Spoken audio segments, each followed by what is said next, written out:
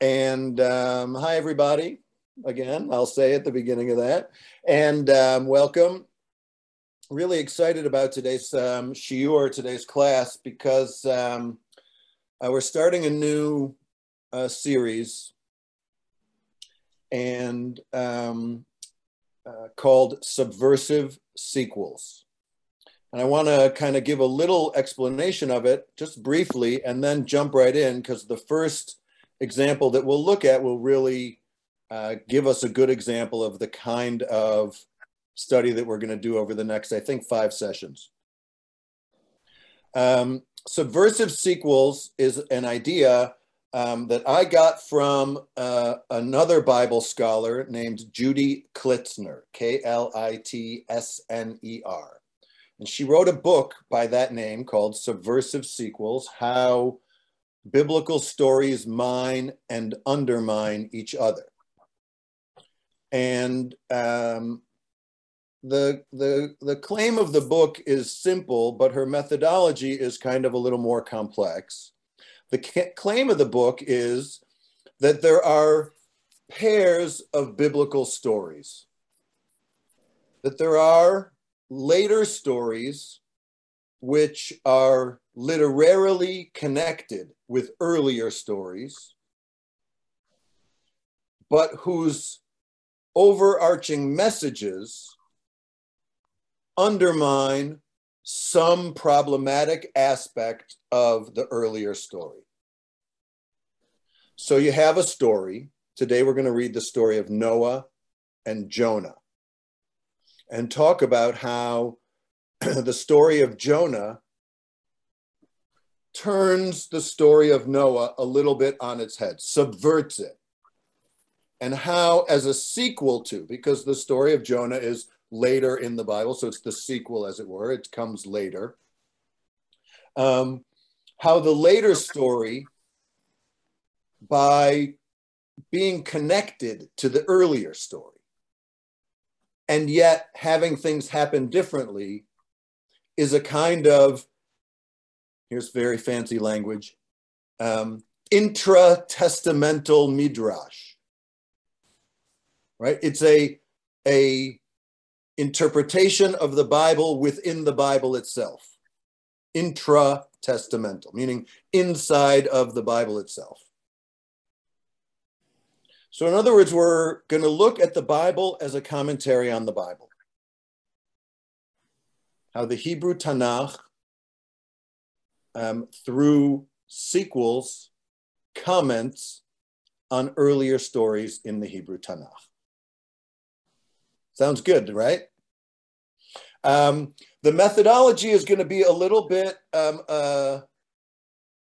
more complicated, but I'm going to try to streamline it a little bit, and we'll see how it works in today's session. Then you'll give me some feedback at the end to let me know if it was, if I jumped all over the place, but I tried not to do that.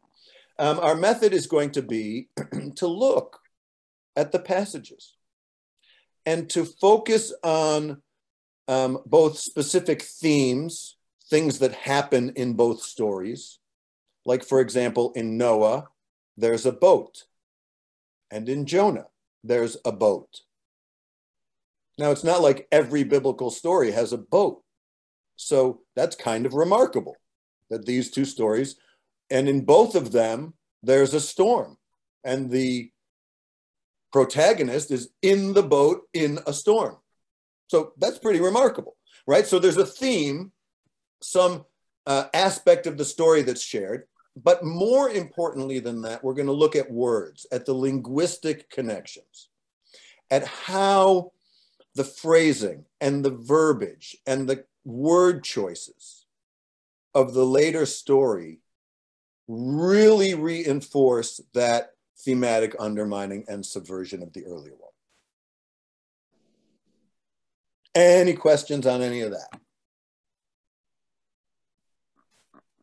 No? Okay, cool.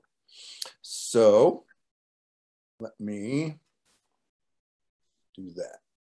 You can see that, right?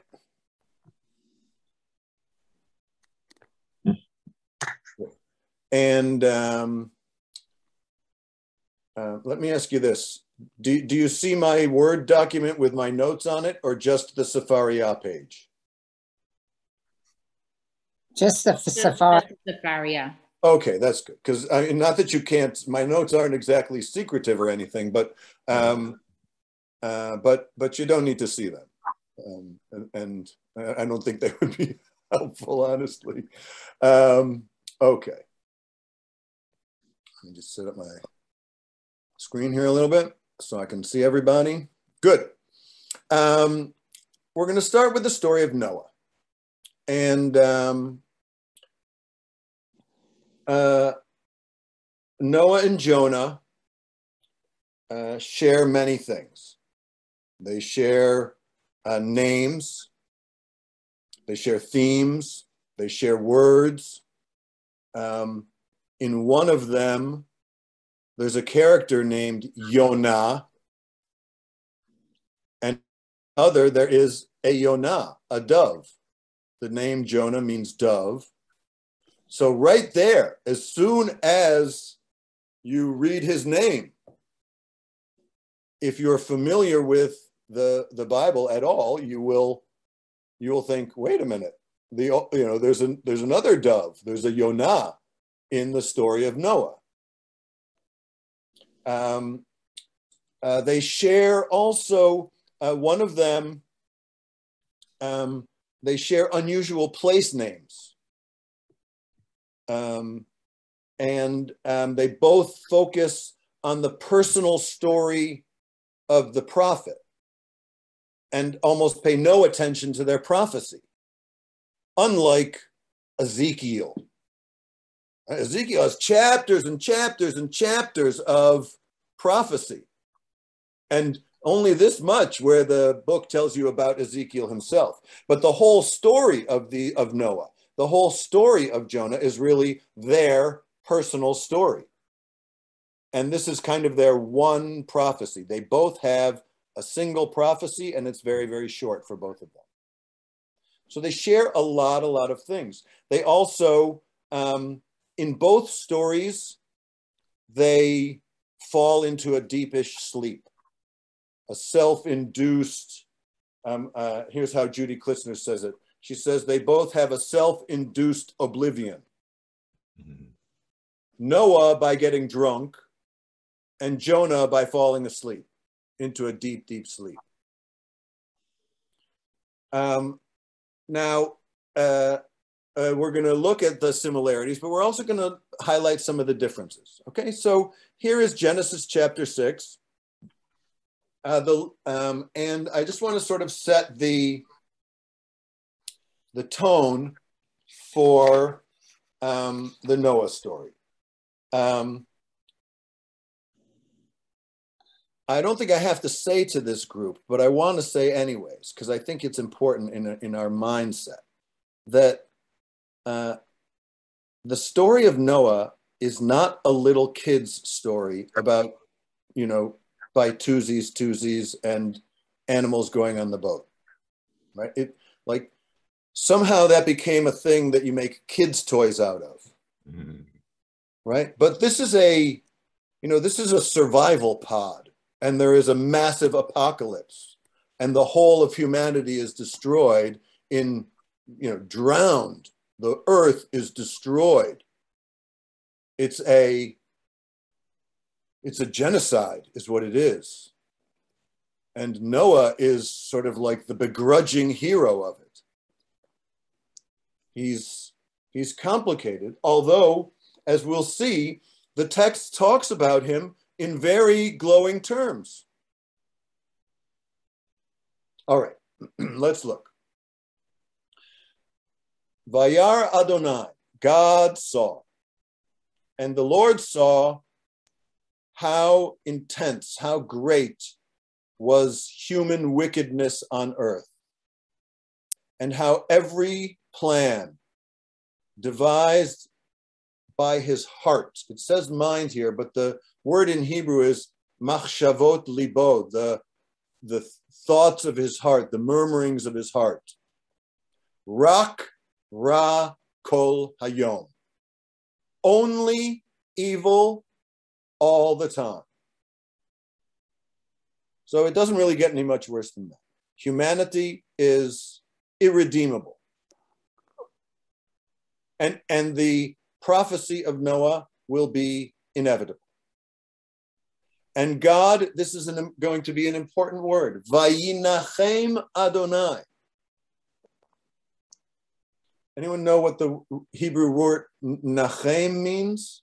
Nechama, it can mean to like give comfort. But in this setting, it means to regret. Vayinachem Adonai ki asa et ha'adam. God regrets humanity. I'm sorry I ever made these guys. Everything about them is evil, evil and wicked, and all they ever think of is horrible. And God regretted this, and his heart, in contrast to the lev of people, which is only evil all the time, God's heart was saddened. And God said, I will blot out from the earth the men who I have created, from Adam ad Behema, humans together with beasts and creeping things and the birds of the sky. Of course, what's absent from this list? That was present in creation, that won't be destroyed. Light? No. Well, it does not include plants, that's right, but it's right in front of you. People. No. What's going to happen? The world is going to be flooded. Water, oceans. Fish. And fish, right? The fish, right? So, right, all the creeping things, that's all the bugs, right? These are mentioned in creation. This is the undoing of creation here. God regrets creating the world, and he's going to wipe the whole darn thing out. And except for fish, obviously, who, you can't ruin by raining on them. For again, we learn, Nichamti ki asitim. I regret that I made them. But Noah finds favor with God. That's pretty remarkable, isn't it? Just right there. Noah is unique. I have a question about why the animals, the beasts and creeping things and birds are included. Because the only bad one we've met so far, I think, right, is the snake, or the only questionable one. Yeah, that's a big problem. It's the totality of the destruction. It's other than Noah and what's on the boat, everything. I think that is is the point. It's going to be total. And like there's swords and there's scalpels, right? This is not a scalpel operation. This is a sword operation. God is coming in and, right? Something, and you will get caught up. So I don't know if it's that the birds and the bees, because he's, are all so bad, but it does seem like they are included. Except that he saves some of them. Right, so. Except that he's going to save animals, and presumably they are just examples of animals. They're not like, like Noah was somehow nicer or better animals than the others, but maybe it doesn't say that. So I think that's sort of utilitarian, and he's going to save to repopulate the animals. But Noah is going to repopulate because he's somehow different, right? We're going to start all over. It's the new Adam. And then it's going to give us, this is the story of Noah. And again, it's going to say, Noah was righteous, Tamim haya bedorotav. He was blameless in his generation or in his age.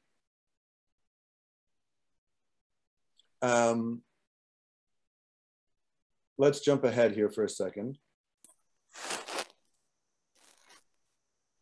to what Rashi says in his comment on that verse, Bedorotav, in his generations, in his age. And Rashi, like he almost always does in these situations, is going to cite earlier rabbinic midrash and earlier commentaries. So he's going to say, our rabbis explain. He's talking about something that's already known and written, but he's concentrating it here in loco, where it's supposed to be. Explain that this is to his credit, right? This is a compliment. He was righteous even in his generation, right? This was the worst people ever. These are all wicked, evil people. And yet somehow Noah was able to be righteous. It follows that if he had lived in a generation of righteous people, he would have been even more righteous owing to, the force of goodness all around him. So in other words, they're saying Noah was a really righteous guy, so much even though he grew up in this terrible, horrible, violent place and amongst people who were only terrible, sinful, violent people, he was good. So imagine if he had grown up, in Niceville, then he would have been even more remarkably good. Others, however, say it is to his discredit.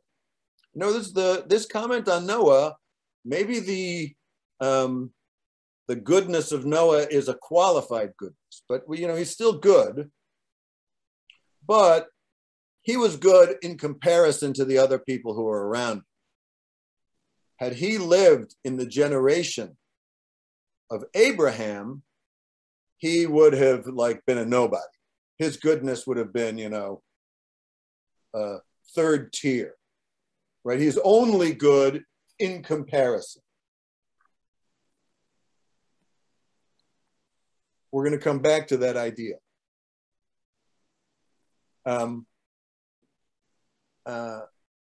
Look at this passage, though, from Genesis 5:29. It's the earlier chapter. It's before the Noah story, but it's when Noah's birth is told of by his father Lamech, who comes in the earlier genealogy. And they named him Noach. Why did they name him Noach? Zeh yenachamenu mima'asenu. This one will yenachem, will comfort us. Same word that's used for God's regret. This one will relieve us, will comfort us from ma'asenu, from our own deeds and what we have done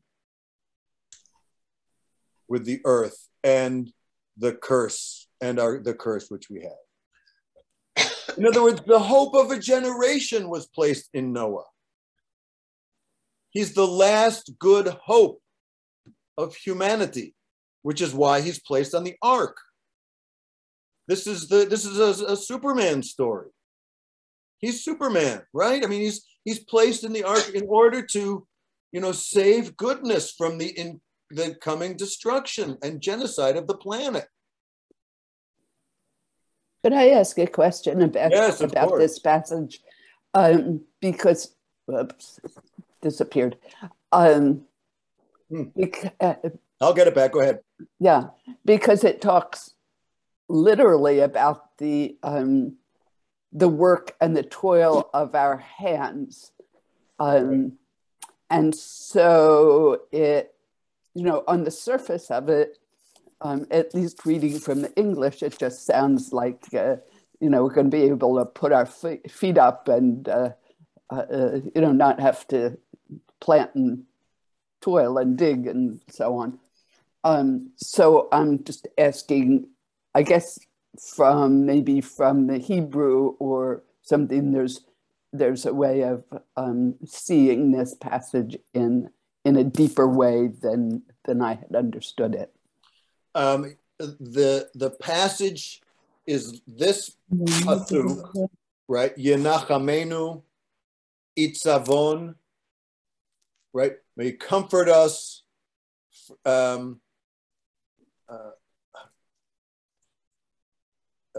the toil of our hands.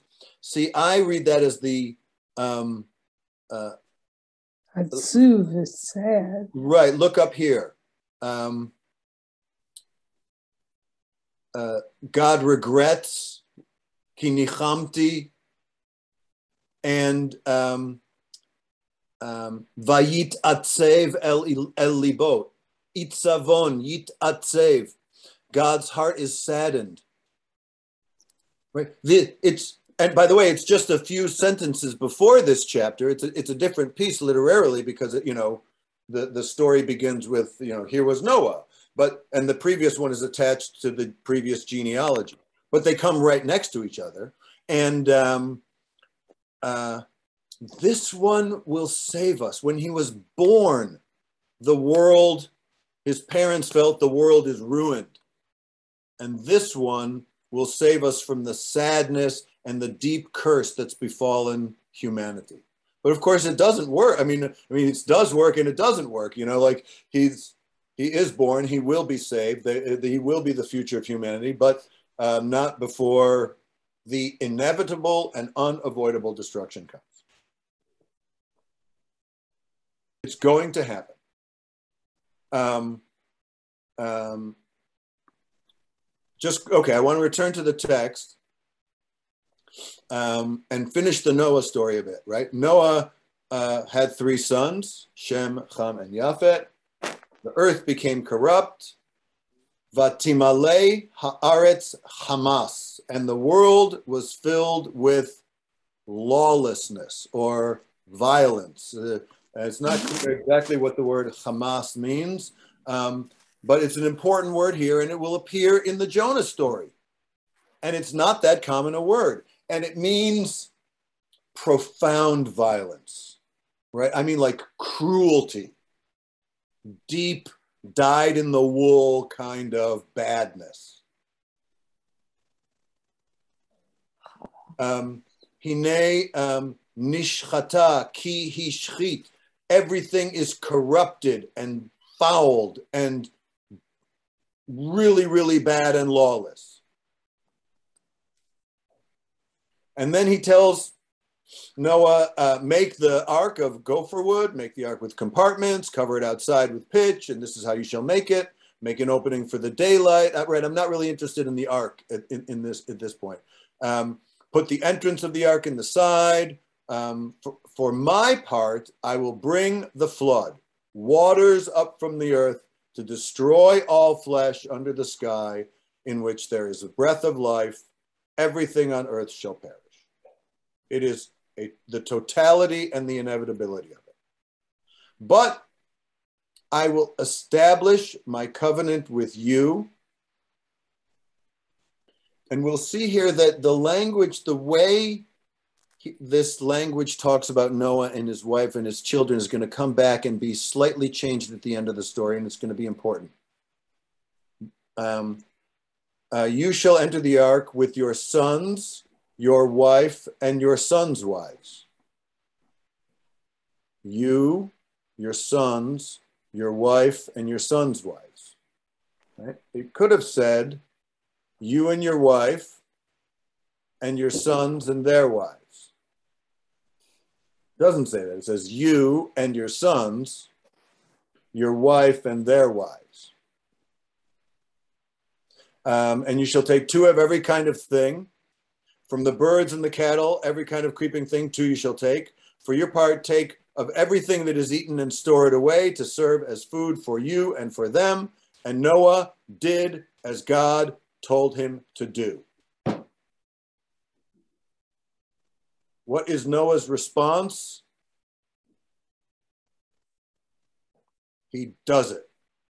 Yes. He just goes and builds the ark. Then the Lord said to Noah, go into the ark. This is a chapter later. After the ark is built, it must have taken some time to build it.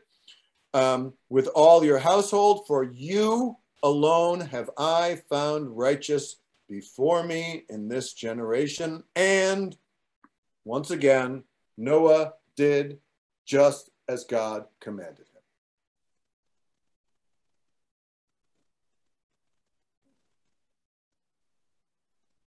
Now, as a sidebar, Klitzner points out a couple of things about the comparison of Noah to Abraham.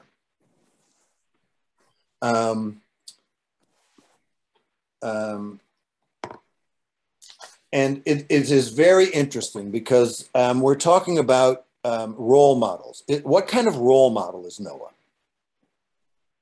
He's not that good a role model.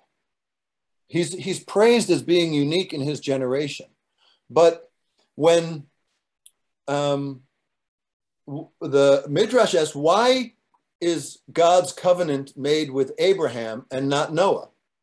Noah's the new Adam. Why not start the covenant with humanity and the big covenant that he gives to Abraham? Why not start that with Noah? And the Midrash... I'm sorry. No. What was that? Well, you asked the question, why isn't the covenant with Noah? Because Noah really wasn't that great. He was better than most. He didn't ask to save his family. He wasn't humble before God at all. He just not only does he not ask to save his own family, he doesn't ask to save anyone. He completely accepts that everyone he knows on earth will be killed without a peep. He just does it. In that sense, as a prophet, he's very good. God says, do it. He does it. What does Abraham do when God's going to destroy Sodom and Amorah? Just two little, sister cities, not the whole world, just one little place, which has also descended into violence and horribness. What does Abraham do? he Argues with God. Argues. Right? Maybe ulai,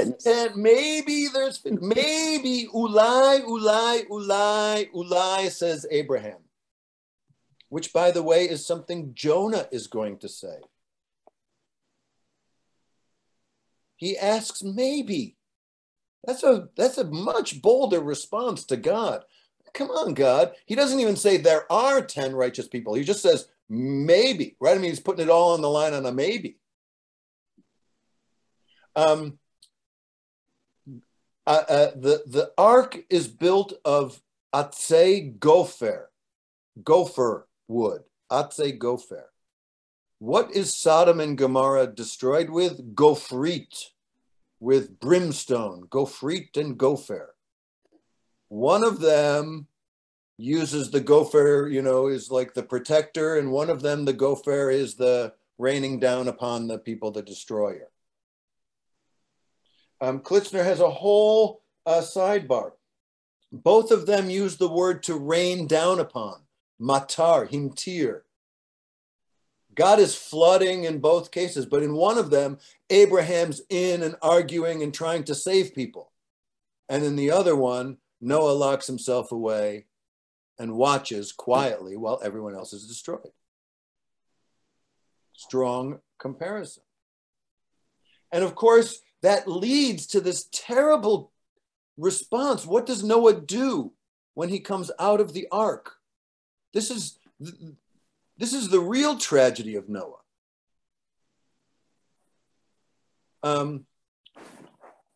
Here we see God says to him, I'll establish my covenant with you. I'm sorry. Now in chapter 8, the flood has come and gone. By the way, do you know how long it was? How long were they on the ark? 40. Right. So the 40 rain, something. So right. So the rain comes for 40 days, nonstop deluge rain for 40 days, which let's just say is a very, very, very, very, very problematic aspect of the story, since there has been zero water added to the Earth's atmosphere since the creation of the Earth. Where the heck did all that water come from if there's no sun and there's no, condensation cycle and all the water cycle, right? I mean, where's that water coming from? All right, that's just, That's just pesky little Hillel over here thinking. Geologists have an answer to that. It either came by landing as meteorites hit the earth, or another part of it came from volcanic eruptions, because when you have gases coming out of a volcano, the major gas is steam, and it rises, cools, condenses, and comes back on the earth. Now, I'm not saying that if that happened at the same time as this story, because there's about 4 billion years that are out of place. But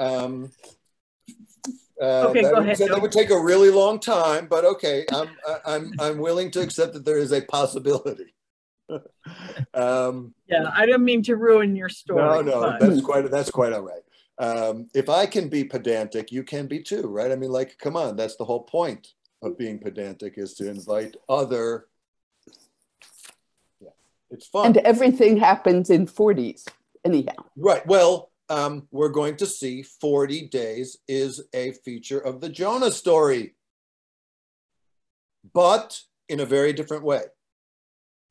Here, 40 days is the duration of the destroying presence of God. By the way, they are then on the ark for another year. If you read the description carefully, it only rains for 40 days. But they are on the ark for over a year. Now, like, try to get into the mindset, into the head of Noah. Right? Week 1, okay, maybe like everything's, we got it covered. The animals are all right, and we're all right, and I'm here, and my family's here. But then the truth starts to sink in of what has just happened. And there's, the ark is pretty dark and pretty horrible place, where they are locked away for a year to think about what has happened. Okay, now they come out of the ark. God says, come out of the ark together with your wife, and your sons and your sons' wives. See how the order is different here? Before they go in, when they go in the flood, the suggestion is, the Midrash is, that they will be separated. No sexual congress on the ark. You and your sons, your wife and your sons' wives. When you come out of the ark, what will you have to do? Just like Adam and Chava, you will have to repopulate the earth. So you come out of the ark together with your wife and your sons wives, them together with their wives, so that we can, repopulate the earth. Bring out with you every living thing, all of the flesh that is with you, birds, animals, everything that creeps, and let them swarm, and paru uravu ala aretz, be fruitful and multiply on earth, just like it was said to Adam in the garden. Outside the garden.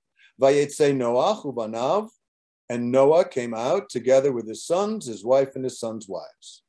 Did he change He changes the order back again, right? It's very confusing. The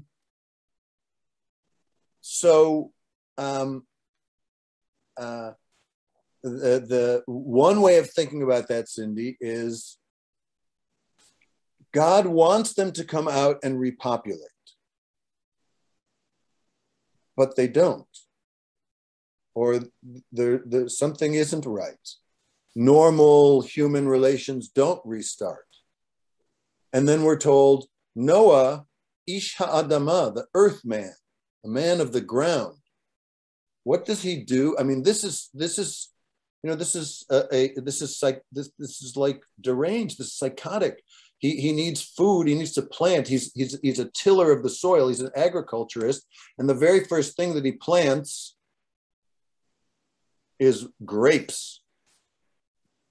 That is not a smart move. It takes a long time to grow grapes, and you can't live on it.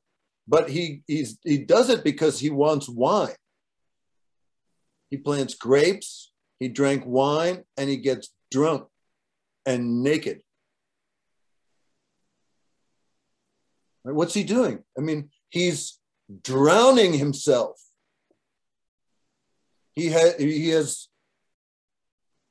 maybe he thinks, I should have spoken up. Holy cow, everyone I know is dead. Grief, anger, guilt, failure. This is how I love this line that here in the middle that Klitzner says, though irreproachable as an individual, we're told he was pure, he was perfect, he's God's chosen. Noah, as a leader, was a tragic failure. If he had acted more like Abraham, Noah might have gone on record as a righteous man, not only in his age, but for all times. And her claim is Noah suffers the guilt of someone who didn't do something when they could have done something to save someone. And it is his lasting failure. And he drowns himself in an effort to share the fate of the people who he allowed to drown. Okay, now I want to shift to Jonah. Jonah's a longer story. But nonetheless, Jonah inverts Noah. Not only is God different in this story, as we will see, but the prophet is also different. God is different in that this is not inevitable. This is not gonna happen for sure. And the prophet is also different because even though he's told to do something, he does not do it. He's told, go up, and instead he goes down. Okay.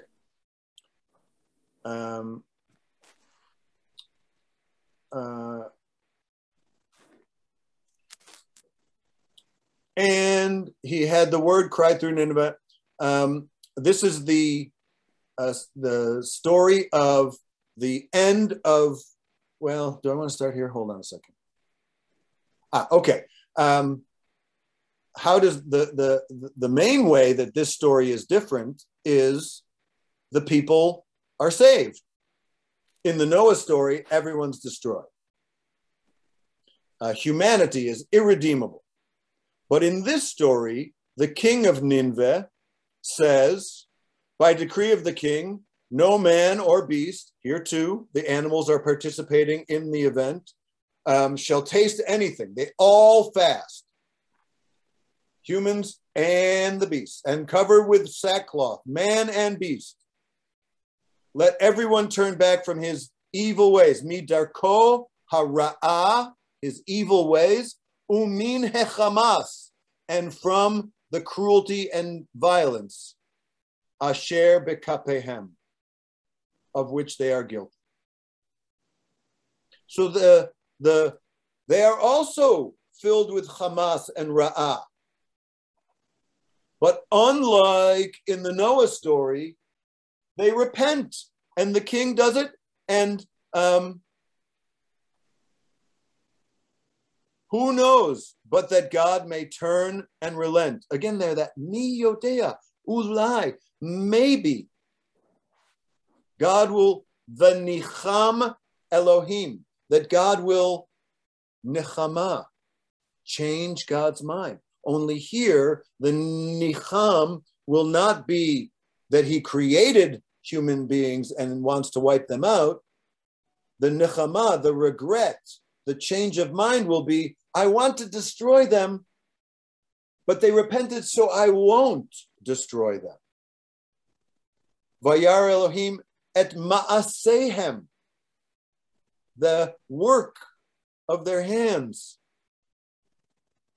Vayinachem Elohim, and God regrets or renounces here. It's not regret. Al hara'ah asher diber lasot.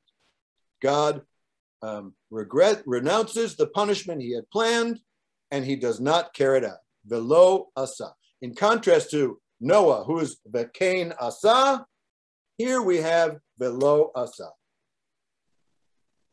The prophecy, in other words, works, and God changes God's mind, and the people are saved. Now, it doesn't start out that way, right? But here is the whole of the prophecy of Jonah. He made his way into the city, the distance of 1 day's walk. Nineveh is a city that's 3 days wide. So if you walk into the city 1 day's travel, you're in the middle of the city. So Jonah goes to the very center of the city, and he says his prophecy is precisely 5 words. Od arba'im yom ve'ninveh nehepachet. In 40 days, Nineveh will be overthrown or overturned, upset.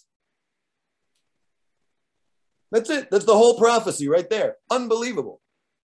And of course, it works. No arguing, no negotiating with God. No, what if there's 40? Well, what if there's 30? Well, what if there's only 20? What if there's only 10?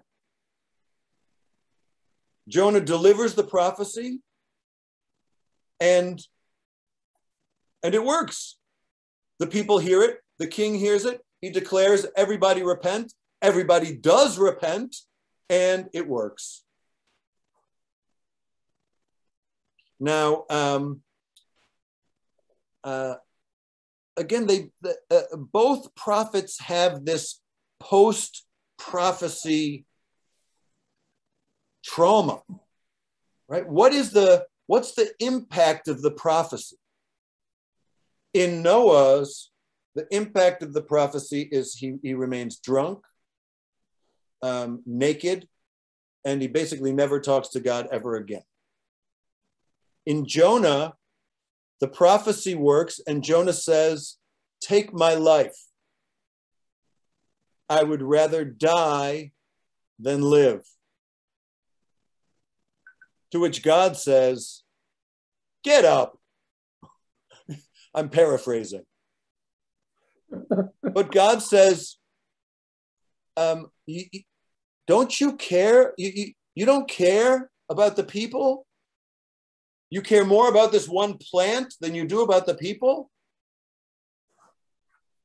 Jonah wants to die afterwards, but he's redeemed.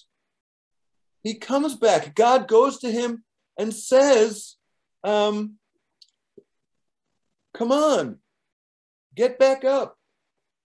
And here's how Klitzner says it. It's really, I want to read a little bit from her.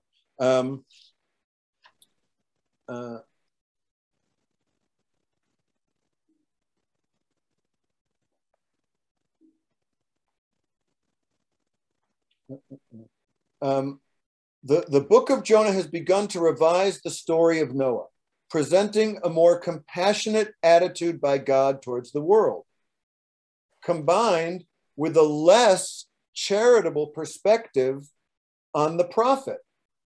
The result is Jonah's desperate attempt to avoid the divine charge as he seeks to escape from God in any way possible. But the book recasts the story of Noah in another way by taking a new look at the emotional toll exacted on the prophet as a result of his refusal to help humanity. Until I read her book, I'd never really thought about that in that way, that both Jonah and Noah experienced this trauma. And she goes back and reviews the process through which Jonah goes. We're told a lot more about Jonah's internal conversation.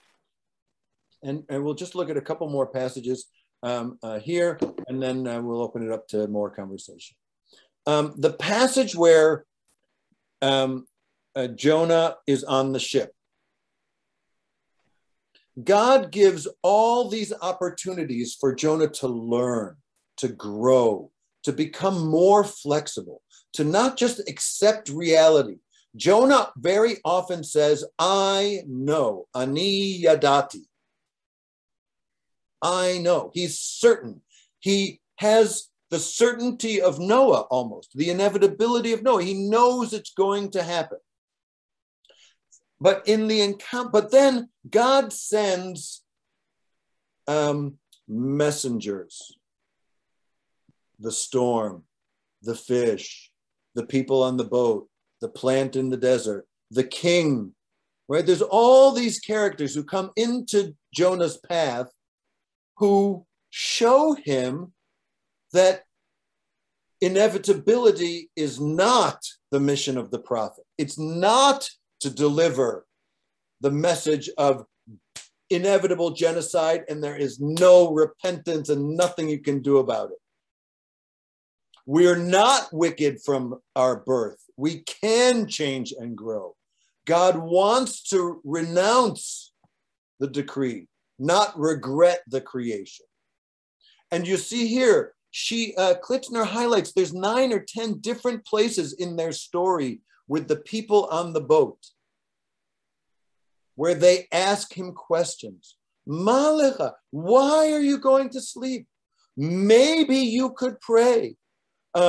Who is responsible for this? What do you do? Where are you from? Who is your God? What are the people you're from? What is your country and where are you going? The future is unknown. Who we are and what we can be is wide open. And they hesitate to throw him over. They recognize him. They want to help him. They try to steer towards the shore. In all of it, human agency is so much more active. And it's only when they can't do it as last resort that they throw him over. And even then, they feared God greatly and offered sacrifices and made vows. They regretted that they had to send him over. Rather than Noah, who, shuts himself in the boat and doesn't give 2 hoots about the people outside of the boat who are drowning.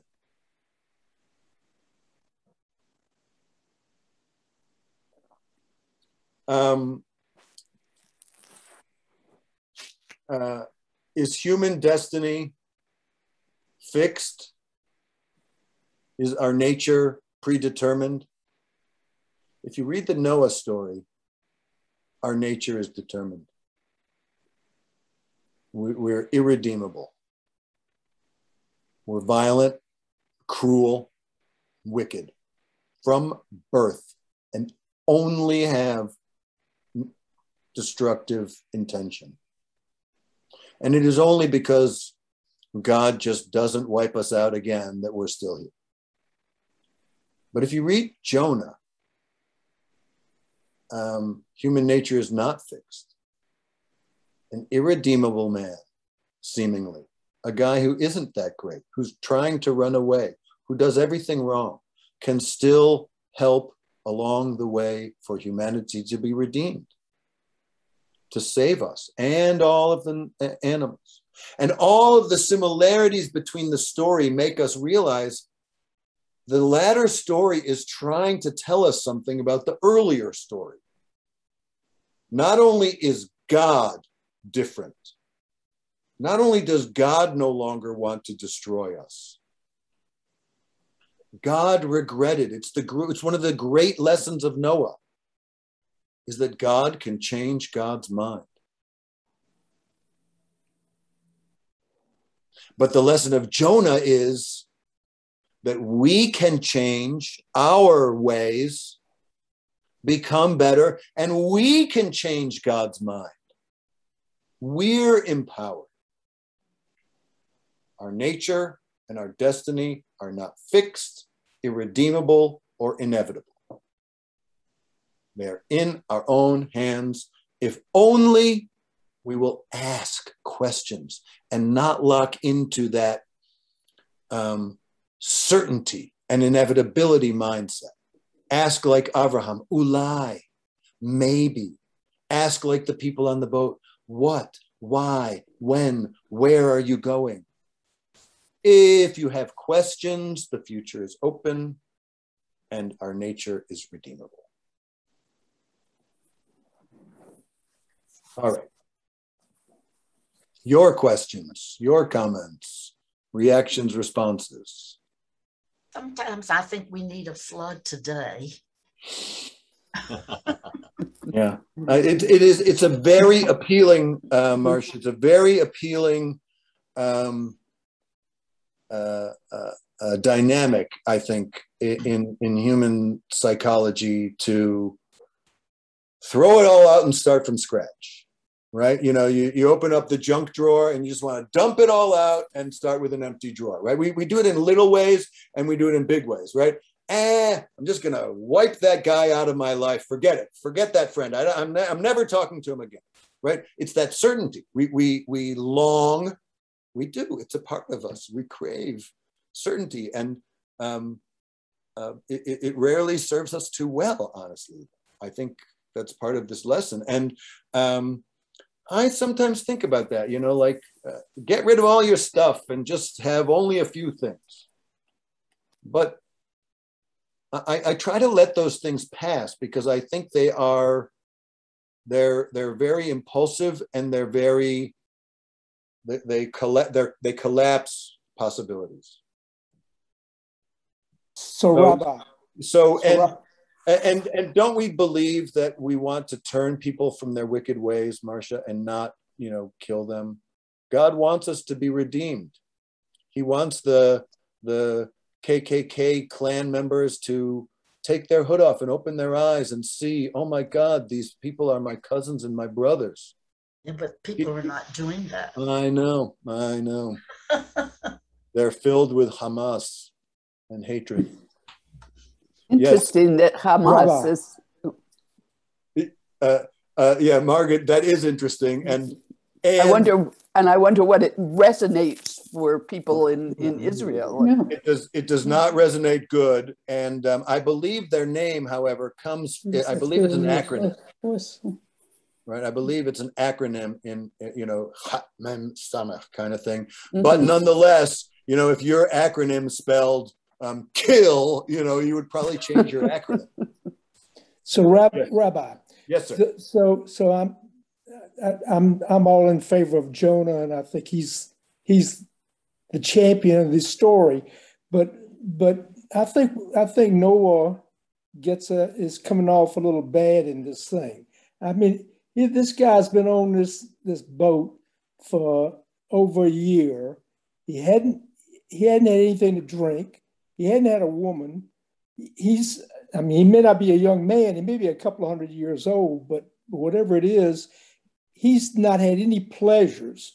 And I think I can understand when I got off that boat, I would probably plant grapes instead of potatoes too. It's very human, isn't it? It is. It's very human. And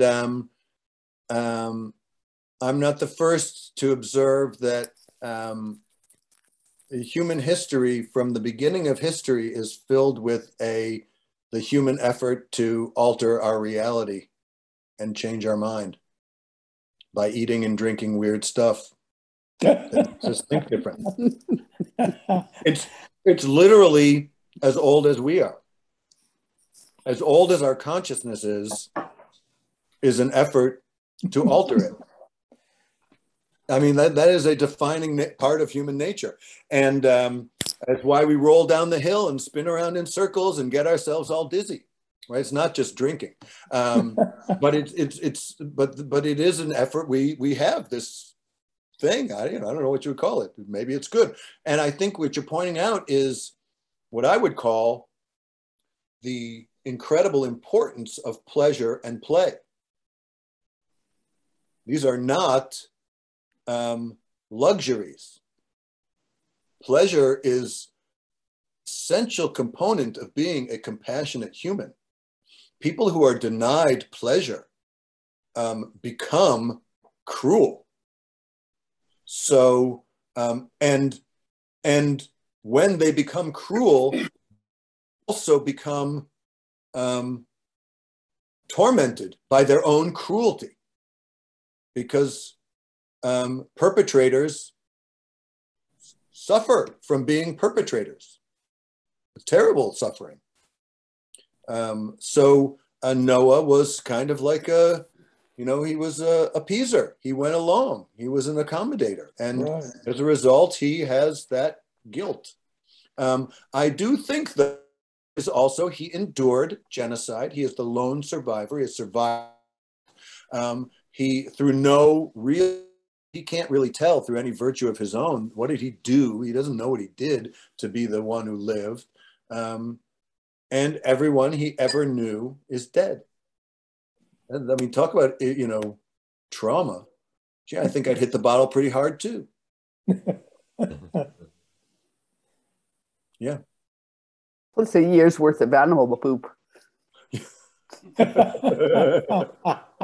Yeah, that's right. And you know that his sons weren't like just volunteering to help clean up the house.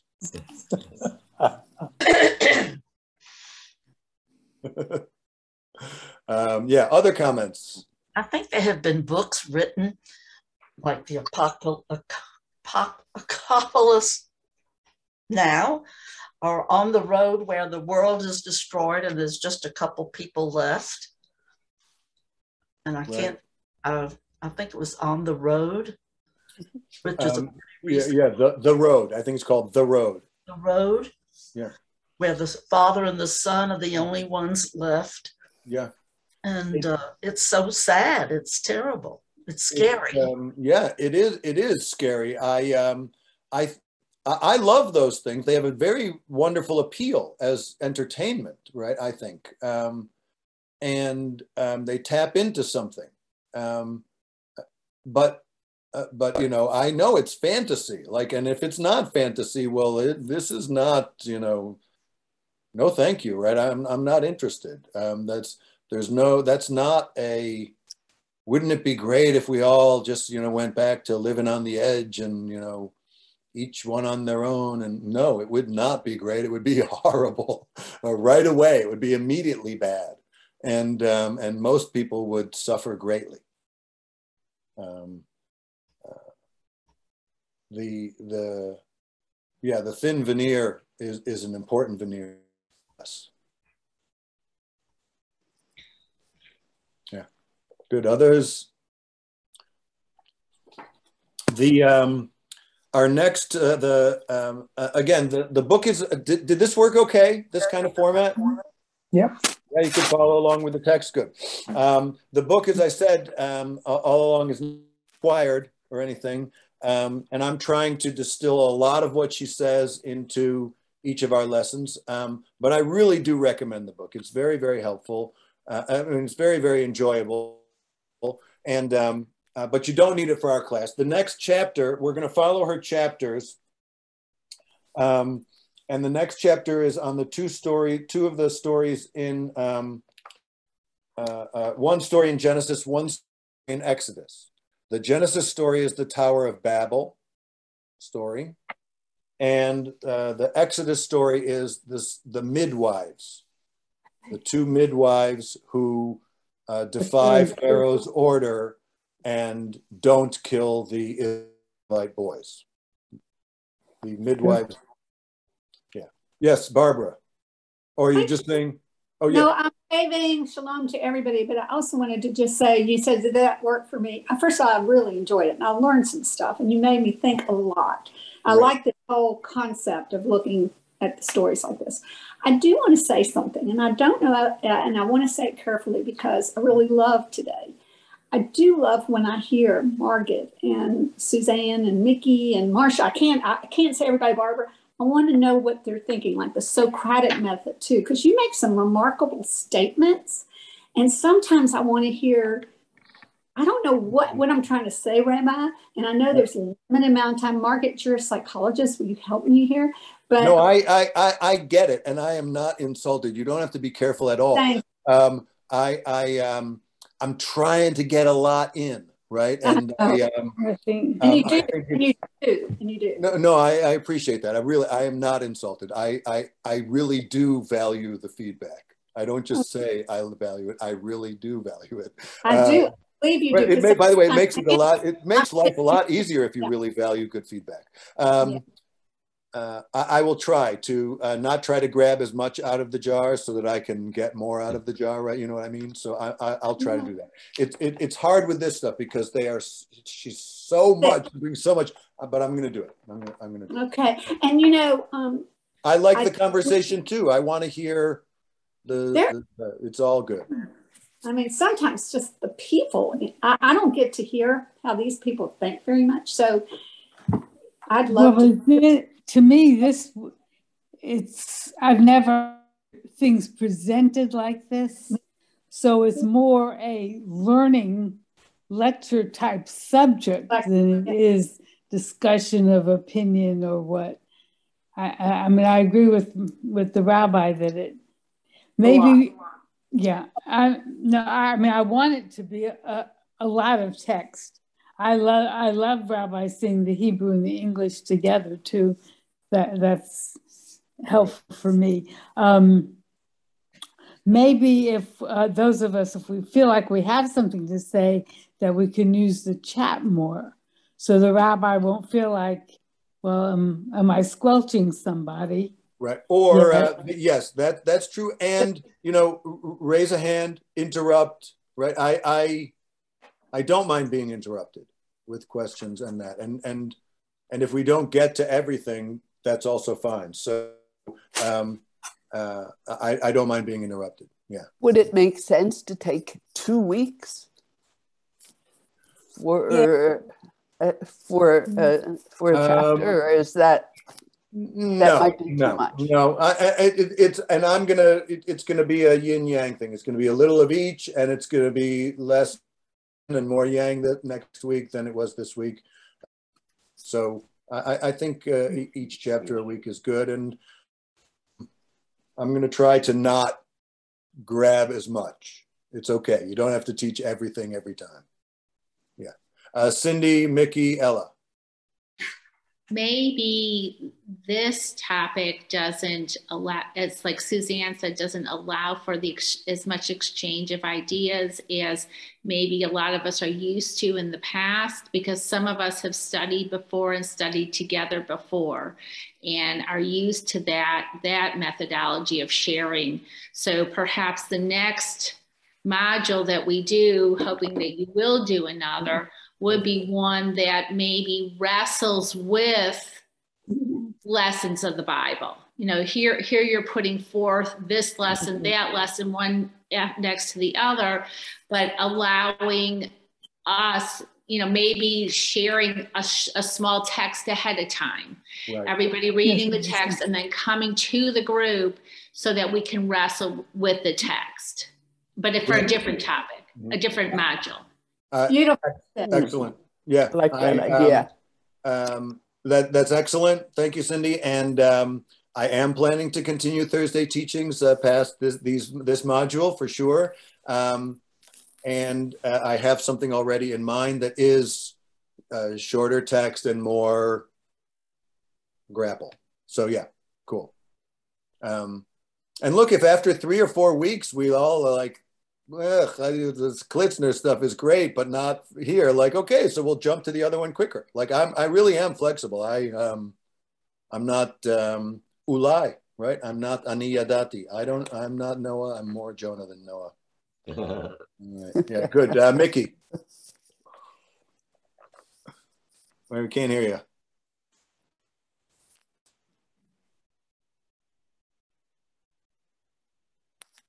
No, we can't hear you still. All right, Ella, what were you going to say? Mickey, I guess we just like to hear ourselves talk. I was going to suggest that maybe for this module, we could extend it possibly to an hour and a half rather than an hour. And then also, this just came to mind, and I haven't heard the words in a long time, but Mickey Katz once had a song that said, "I'm a shlemiel of fortune," and I thought of Noah. When we were talking, I'm a shlemiel of fortune. Yeah. Oh, you don't want to be that.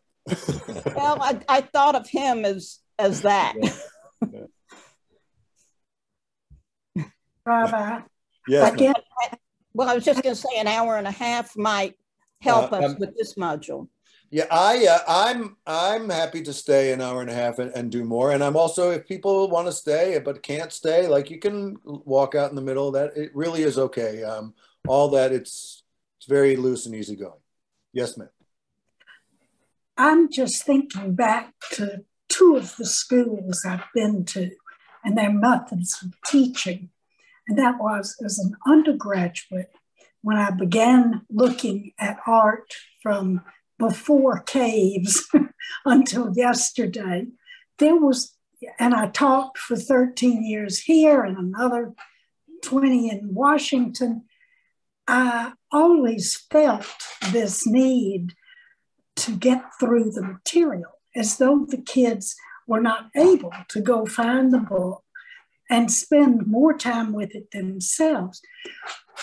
But when I was in school in Paris, the French had this wonderful system for those of us who didn't understand French perfectly at that point. They had a system of what they called les répétitions. You simply went to the lecture, the grand lecture in the 18th century lecture hall, which held 500 students, and then it was broken down into small groups, which is really what Wellesley College did. There was a lecture, and then you had a special person with whom you met to discuss what you had heard in the lecture. And I think some of us, I think most people are here because we are searching for ways to relate this ancient and venerable past to today, to us, to our world, our problems. And I don't know how you do that.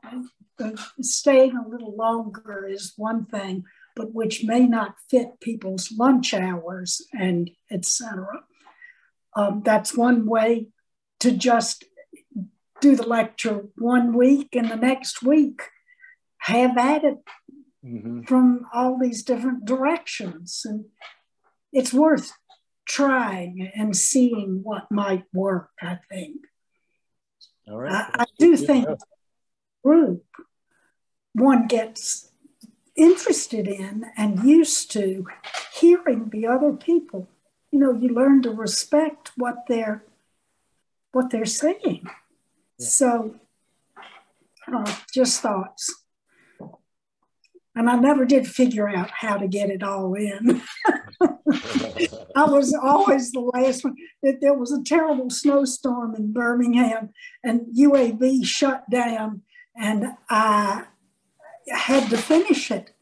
And by the time I opened the door, the snow was halfway up the doorway. I walk from, Margaret knows where I live, and I had to walk from UAB home in the snow with, coat that was not ample. So you can get yourself into trouble by sticking within the deadlines. Mickey, well, it sounds like... Mickey, did you want to say something? What I wanted to say is, I think this author is absolutely brilliant. I've never had an approach like this before where you compare two and pick out those that meshed and those that didn't and why they didn't. And I think today, of course I say this every week, has been one of the best. Thank you. You're welcome. Thank you. Thank you. I had a education professor who once said, you can either cover material